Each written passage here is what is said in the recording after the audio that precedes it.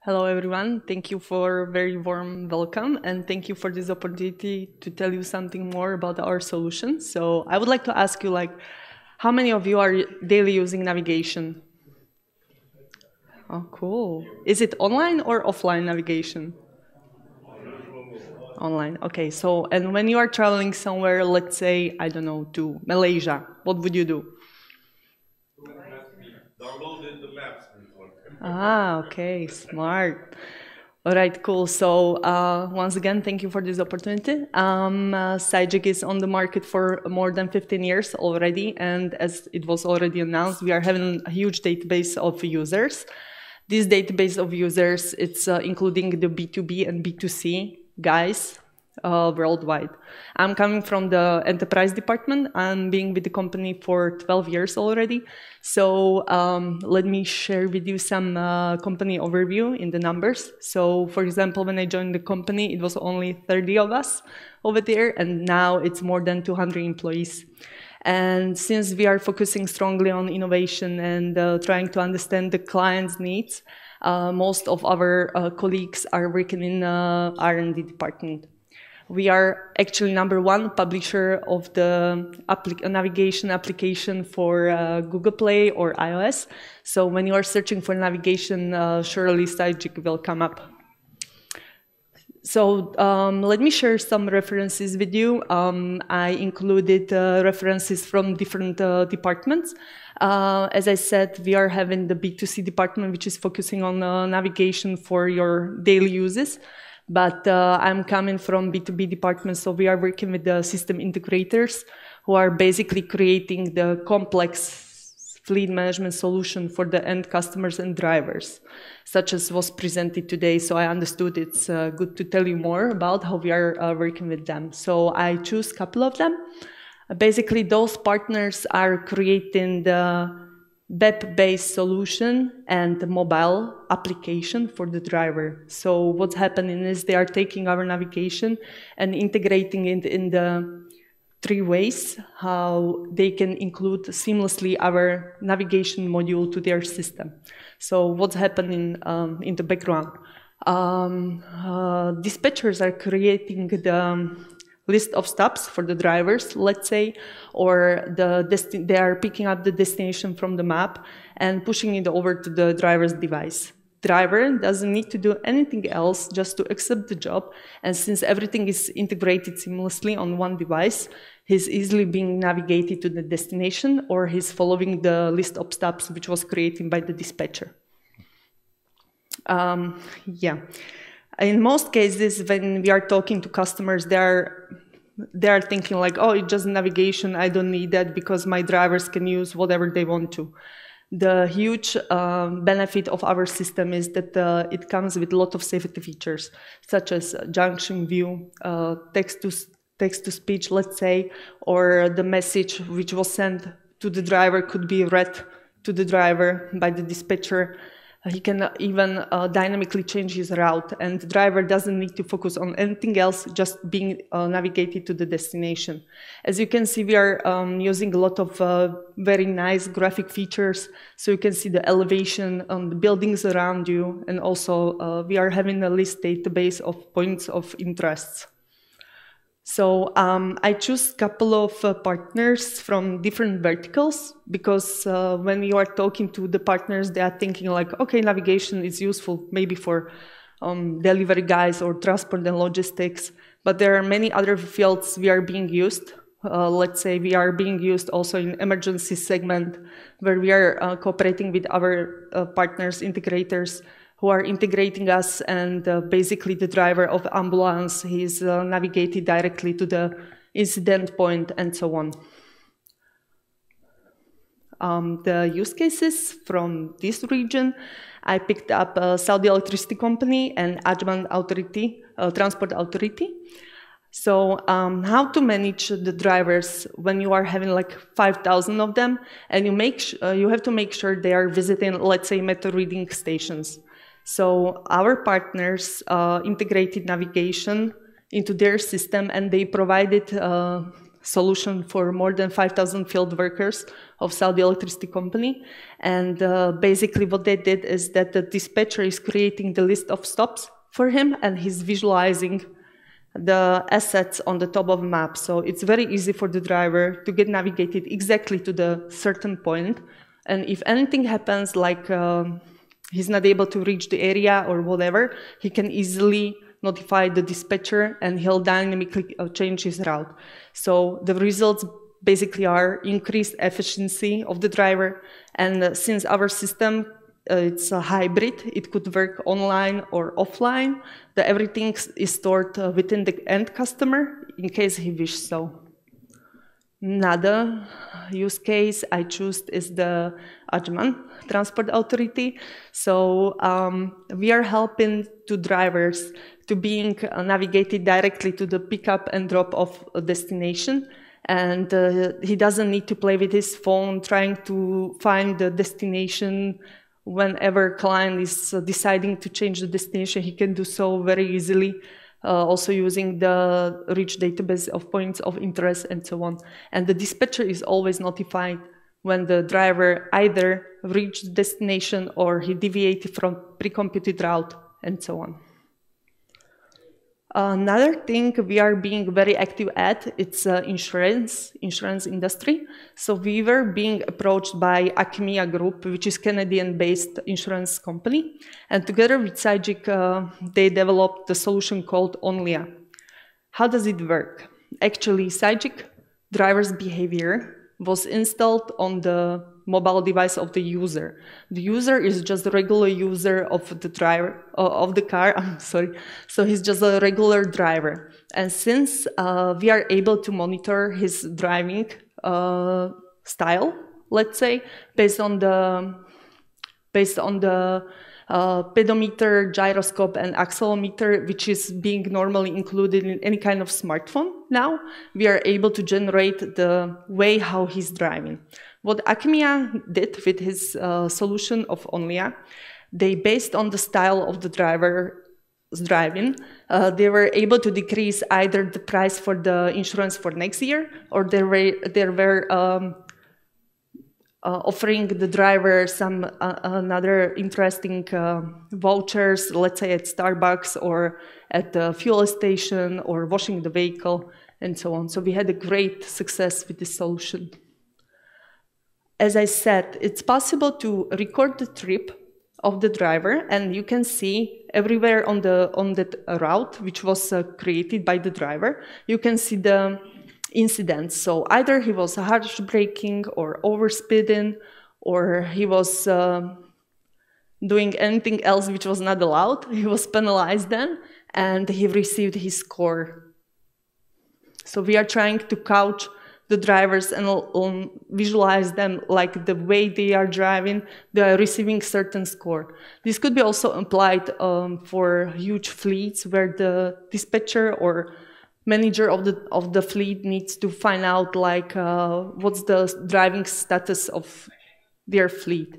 So often you might saw the sign on the truck like, am I driving nicely? If not, call this number. So this is the solution for this. And what are we focusing at this moment now is that our development team is actually scanning all the signs and the objects in front of the vehicle. So we are using only the camera included in the mobile phone, and we are analyzing what's around the driver. So we are collecting the speed limits, let's say, signposts, but also we are monitoring whether the driver is approaching the object in front of him in certain speed and he doesn't change the direction, there is a chance of collision. So our application will notify the driver either slow down or change the direction because there could be a collision. It's pretty much that's it. If you are having any kind of questions, please share with me.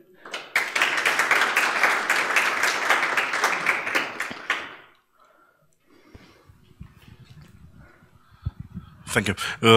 Try to understand, you do everything like driver behavior and only by phone. The application Yes. is installed. You don't need a tracker. Exactly. Thank you very much. Okay. That's a very good point. You don't need any kind of black box. So we are able to analyze the driving style based only on the mobile phone.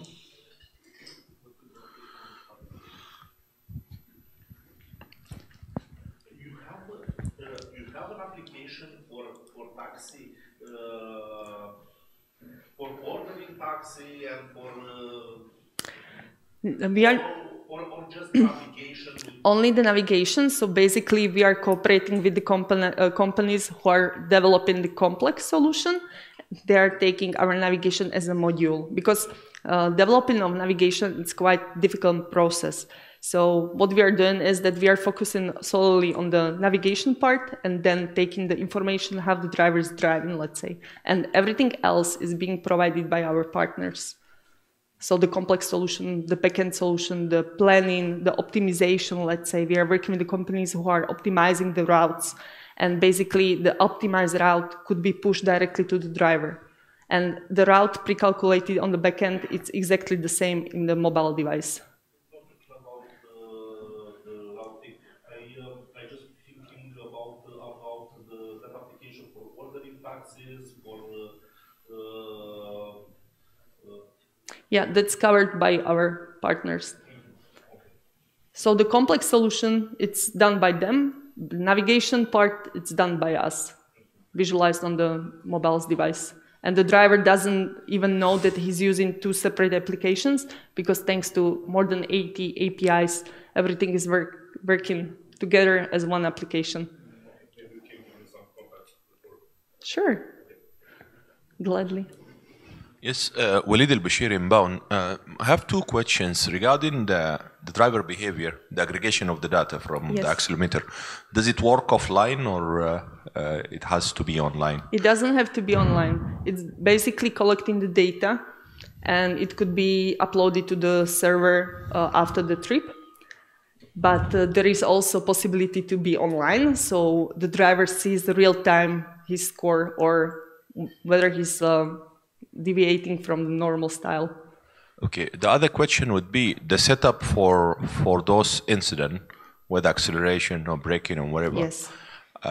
Do you do a linear approach on to this setup, or you involve like machine learning and train data into getting this stuff? So we did some evaluations at the beginning, and we are advising our clients to use our setup, but it's solely up to the client, whether he would like to penalize more overspeeding or harsh braking, whatever. So it could be changed according to the needs of the customer. Have you tried training a model based on the data you aggregate in order to see the threshold for like harsh braking and acceleration or whatever? Or it works on the in your model, I'm asking. In your model, does it work like a linear, like if it is 0.5 G, then it's a harsh braking or like that?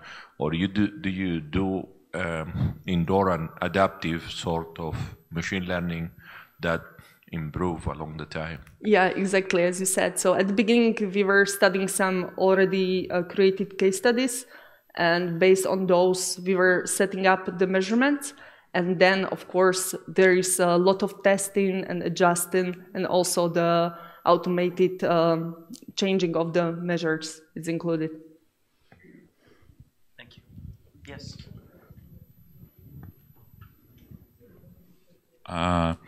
Can we work with your platform offline? Yes. Mean install your platform itself on our server, and while on server connect with your platform to get map and route optimization. I'm sorry. So regarding the driver scoring, you mean, or for the navigation? No, for the Sygic itself, Sygic platform itself. You have your owner maps, right? Yeah, so maps are installed together with the app application on the device. We are not having the web-based solution for this system.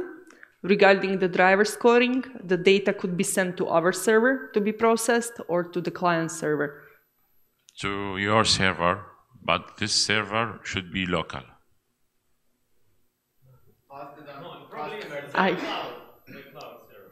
The cloud server. We request between time to time offline solution, 100% offline. Okay. So you can help us on this? Yeah, sure, definitely. Well, depends on the client needs. So basically when the client decides everything runs on our side regarding the driver behavior. No, I'm not talking about the driver behavior. And talking about the map and route optimization. Okay, so the planning of a route on the web-based solution, it's not part of our system. So it needs to be covered by the system integrator who's actually having the solution where you are having web-based map and you need to plan the route and then push it to optimization tool. And everything optimized, ready to be used, could be connected to our navigation, and then we are coming in the game. Thank you. So we are covering only the mobile navigation in this matter. Sorry, so your solutions depends on the mobile device itself. Does it change the data you will get? Does it depends on the device type or model, the specification of the mobile, it is old or new?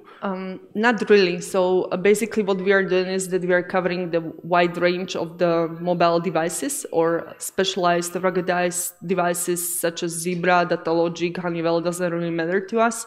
Our system also runs on Windows Mobile, Windows CE, and Linux devices. So in case the operation system is not older than certain version, we are able to run our system on it. Do you have some statistics about the ratio between the excellent working devices or, let's say, comparing with the not good devices? This is old operating system or old models that give not accurate data. So in general, the mobile devices we were supplying solution to in the past, it was very important that they have a good GPS chip, and the LCD display had to be in certain measure. But otherwise, if you are using older device, it's normal that the modern application, which has a lot of information included, could be a bit slower, but in general, we are able to just turn off certain features and there is no problem. And a lot of our clients in the past, when they were using the, let's say, old Motorola devices, they were also using the SD card for storing a certain part of navigation. So there was no problem at all. Basically, we don't really have any kind of list of devices like, oh, this is not good for you. If it runs Android 4.4 and higher, we are able to supply the solution. Let's say, in this case. Thank you. Any other questions?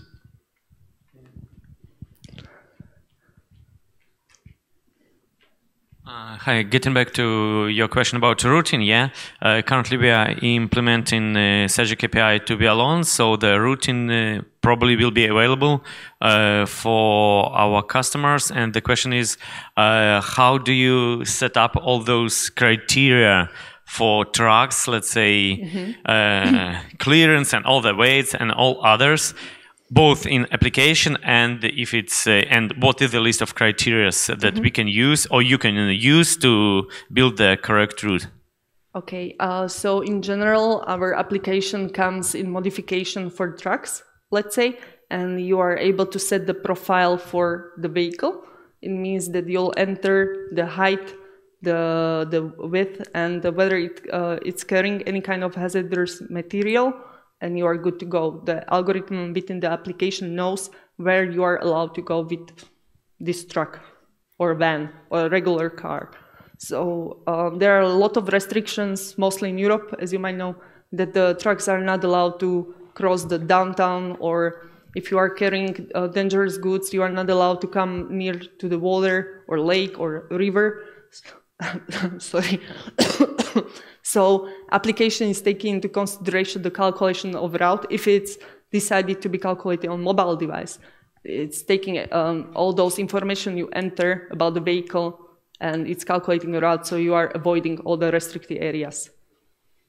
And is it possible to enter, let's say, make and the model of a vehicle, and then you have all the data on Yes. the sizes? Yeah, let's yeah. say, yeah. Yeah, it's possible to import all the data to the navigation.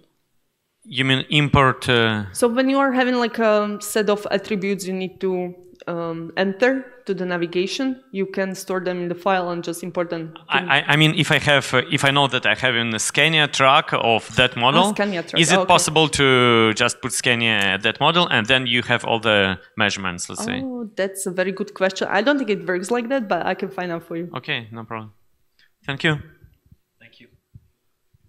Any other questions? Oh. I'm afraid this will be the last question because we have a time limit to stick to, so. Currently, if you're buying vehicle parts, you put in the VIN number and it tells you the full specification of the vehicle. So I think that should be the answer. It should be, but I'll need to find out whether it works like this, because I know that a lot of our clients, they're having like a specific information they need to import. No, that's on the trucks. I can understand that because a truck can be towing a 40-foot trailer or a 54-foot trailer, whatever. But as far as vehicles are concerned, the car is concerned, then if the VIN number is put into the phone, it will tell you, give you a full specification of the vehicle. I mean, this goes back as far as about 10, 15 years. That's what happens even if you're buying any part. Okay, I'll find out for you regarding this. Well, I've answered my question, but it's true. Because the manufacturer will, from every VIN number, tells you what the vehicle build sheet was. I understand what you mean. I'm just not sure whether based on VIN number, we are able to search some kind of database which is going to tell you like this is this and this and this model of the vehicle. So that's why I just don't want to... No, you had Mercedes up there. I saw that Yes. you are providing services to Mercedes. And it's my experience has been that the minute you give them the VIN number, they give you the full build sheet of the vehicle and what parts are required for it. So the automotive brands which are included in navigation, they're actually clients of our automotive department. And our automotive department is working on the cooperation, how to visualize the data stored on the mobile device in the entertainment system, or how to be pre-installed into the entertainment system by the manufacturer of the vehicle. Okay, thank you. You're welcome. Okay, thank you very much.